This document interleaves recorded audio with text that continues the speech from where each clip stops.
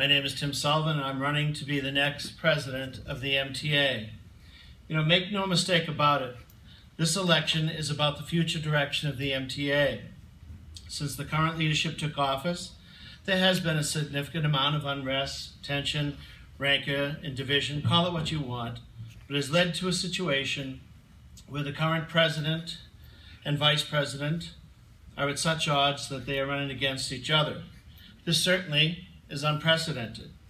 I believe a lack of leadership experience has led us to this situation, which is an unhealthy one for the organization. As I've gone out around the campaign trail, I've been consistently asked 3 questions. What have I been doing? Why did I enter the race? And what do I bring to the position of MTA president?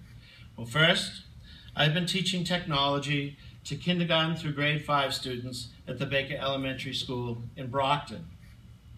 Why did I enter the race? Let me ask. Is it reasonable that members have been dismissed from committees, some before they even had a chance to serve? The MTA is no longer eligible to award PDPs for professional development.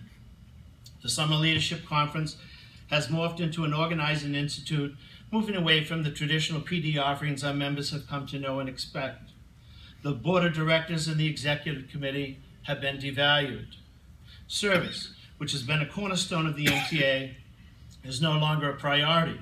One local president said to me, I feel that I need to give the MTA 2 weeks prior notice if I'm going to have an emergency in my local, as my Uniserv rep is stretched too thin with responsibilities beyond servicing my local. It is not reasonable that all of these things have occurred. What is the answer? I believe my candidacy is the answer. During my 16 years as a leader in the MTA, I worked with, I did not supplant, local leaders. The member has always been and will always be my priority, as we are a member-driven organization. The member's agenda will be mine. My leadership style is an inclusive one that will bridge the current divide and lead to the strengthening of our union. We will work together to determine the correct balance among organizing, social justice, and service, as all of these are important components of our future success. In today's world, it takes talent, commitment, and integrity to do the work we do, help students learn and grow. If you give me your vote, I will work tirelessly for you and the students of Massachusetts.